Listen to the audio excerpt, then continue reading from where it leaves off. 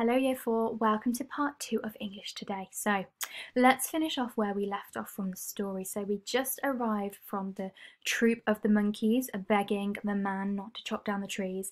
Next, a toucan, a macaw and a cock of the rock flew down from the canopy. So you can see here you've got the three birds, the toucan, the macaw and the cock of the rock. "Senor," squawked the toucan, "you must not cut down this tree.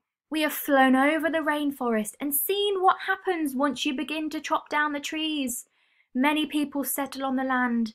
They set fires to clear the underbush, and soon the forest disappears. Where once there was life and beauty, only black and smouldering ruins remain." A bright and small tree frog crawled along the edge of a leaf. In a squeaky voice, he piped in the man's ear. "Senor, a ruined rainforest means ruined lives, many ruined lives. You will leave many of us homeless if you chop down this great kapok tree." Here it is, look, the tree frog all around. Well, this one's the one that's speaking to him, but there's lots around at the moment. A jaguar had been sleeping along a branch in the middle of the tree. Because its spotted coat blended into the dappled light and shadows of the understory, no one had noticed him. Now he leapt down and padded silently over to the sleeping man. He growled in his ear, "Senor, the kapok tree is home to many birds and animals. If you cut it down, where will I find my dinner?" Think about the jaguar's response as opposed to the other animals. What was the jaguar more focused on? Kind of more focused on himself, wasn't he? 4 tree porcupines swung down from branch to branch and whispered to the man, "Senor, do you know what we animals and humans need in order to survive? Oxygen." And, "Senor, do you know what trees produce? Oxygen. If you cut down the forests, you will destroy that which gives us all life." Several anteaters climbed down the kapok tree with their young clinging to their backs. The unstriped anteater said to the sleeping man, "Senor, you are chopping down this tree with no thought for the future, and surely you know that what happens tomorrow depends upon what you do today. The big man tells you to chop down a beautiful tree. He does not think of his own children, who tomorrow must live in a world without trees." So they're really trying to persuade him not to cut down the tree.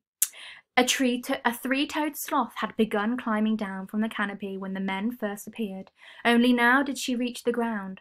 Plodding ever so slowly over to the sleeping man, she spoke in her deep and lazy voice. "Senor, how much is beauty worth? Can you live without it? If you destroy the beauty of the rainforest, on what would you feast your eyes?" A child from the Yanomamo tribe. So a Yanomamo tribe is one of the tribes that exist in the Amazon rainforest. We're going to learn about those in a few weeks in geography.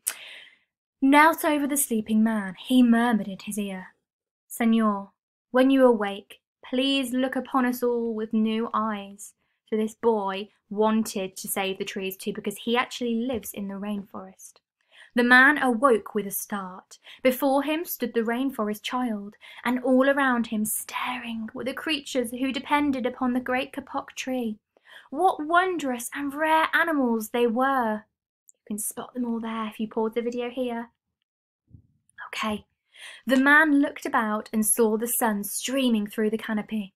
Spots of bright light glowed like jewels amidst the dark green forest. Strange and beautiful plants seemed to dangle in the air, suspended from the great kapok tree. The man smelled the fragrant perfume of their flowers. He felt the steamy mist rising from the forest floor, but he heard no sound, for the creatures were strangely silent. The man stood and picked up his axe. He swung back his arm as though to strike the tree. Suddenly, he stopped. He turned and looked at the animals and the child. He hesitated, then he dropped the axe and walked out of the rainforest. Okay, so we have just read The Great Kapok Tree. Now, before we focus on what the message was behind the story, have you came to a conclusion on whether it was a fiction or a non-fiction book? Pause the video and have a think. Okay, maybe you have, maybe you haven't, but we're going to keep talking about it now. So, we want to think about what was the main message behind the story. There was lots of things going on there. There was lots of animals. There was the boy from the tribe, and there was the Axeman. There was the great kapok tree.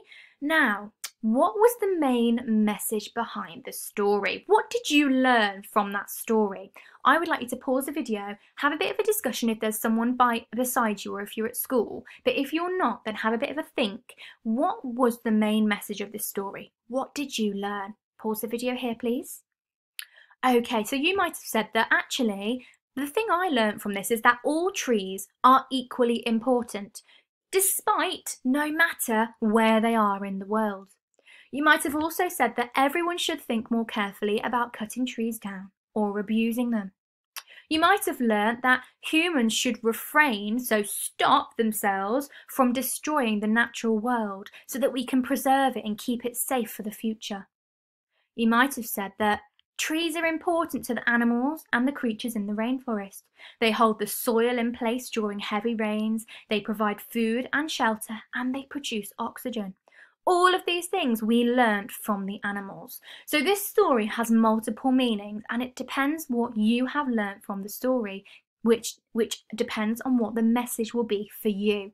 But those are just 4 examples of the different messages that this story holds. It's a very powerful story.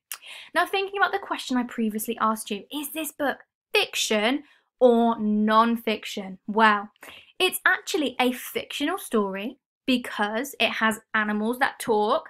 Definitely not real. It's definitely not real because the animals could talk, but also there wasn't a real man who was chopping down the great kapok tree at that time. So it is a fictional story, but it has non-fiction information. It has information that is factual. So, did you find out any non-fiction information about this story? What facts did you find out about this story, about the Amazon rainforest? Pause the video and have a think. Okay, well, right at the start, do you remember it was talking about the different layers of the rainforest, like the canopy and the emergent layer? That's non-fiction information. That's factual information. All of the information that the animals were saying was non-fiction information. Can you remember any of the reasons the animals gave to stop the man from cutting down the great kapok tree?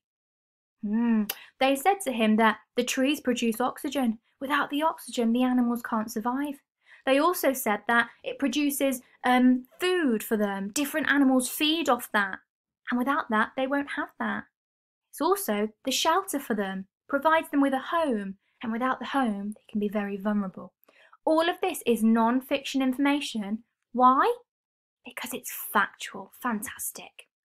Now, when you were reading this book, did you get persuaded to want to look after the rainforest after reading this book? What persuaded you to want to look after the rainforest? Pause the video and have a think. Maybe the fact that all of the animals were pleading the man to not cut down the rainforest helped you think that you wanted to look after the rainforest too. Maybe the fact that all of the different animals were giving completely different reasons, all really, really important reasons for the man not to chop down the kapok tree. Maybe you had different ideas that persuaded you to want to look after the rainforest. Was there anything else that persuaded you? Fantastic. Now, this isn't a really brilliant example of persuasive writing, because when you write your persuasive writing letters, you are going to add more things to make it persuasive. Now, thinking about maybe some of the features that we looked at before half term, can you think of any features that you could add to it to make it more persuasive? What have we looked at? Maybe, I'm not going to give you any clues, but maybe you could add something else to make it more persuasive. Can you pause the video and have a think? Maybe you said you could add some rhetorical questions. We're going to be doing some more work on this over the coming days. Maybe you could have used some powerful adjectives to really describe what that rainforest and the animals and the trees meant to you. Maybe you could have included more opinions and lots more facts too. We've been looking at those a lot. And also some emotive language. Now, tomorrow we're going to look closely at emotive language, but emotive language, what do you think that means? Emotive, what does the word emotive mean? Emotive language is language or words that make you feel an emotion. So you might have used they might have used a certain word in the book which might have made you feel quite sad or quite upset or worried. And that word is considered as emotive language, and that is used in persuasive writing a lot. Now, your task today is to fill out this analysis frame. So you are going to write a short summary of the book to tell people what it's about. You're going to think about what the main message of the book is and what facts do we learn about the rainforest to consider it as a non-fiction piece of text, apart from the fact it is a fictional book, but we know that it has non-fictional information. How does the book persuade the reader to look after the rainforest? What do people say? What do the people do? And what could you add to it to make it more persuasive? Now, I've had a go myself and I think mine is a super example. Is it? Can you pause the video and tell me why it's not a very good example of an analysis frame, please? Off you go. Okay, well, you might have said that firstly, Miss Newman, this is not a summary. I need to use all 4 of my lines to write a short summary of the book. Also, this is not a message of the book to look after the rainforest. I need to include all 4 lines and I need to make sure that I am expanding my thoughts. And here, yes, we have learnt that there are different animals in the rainforest, but what did we learn about why the trees are so important? Maybe it does make you want to look after the rainforest, but how? How does that do that? What characters make you want to look after the rainforest, and why? What is it that they said that's made you really want to do something different?